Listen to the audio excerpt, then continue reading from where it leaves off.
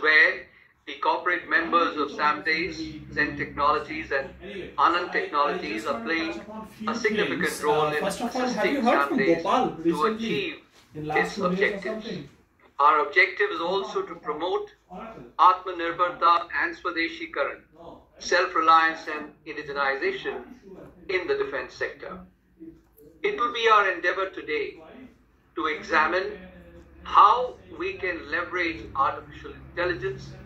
in various operations of the Air Force, which could be related to combat air operations, the autonomous airspace management, the combat search and rescue missions, or sensor-to-shooter integration. As you're all aware, artificial intelligence has become a critical component of modern warfare, and military systems which are equipped with artificial intelligence have the capability to handle large quantum of data in a super efficient manner. Artificial intelligence therefore directly impacts on air power and also helps in promoting exponential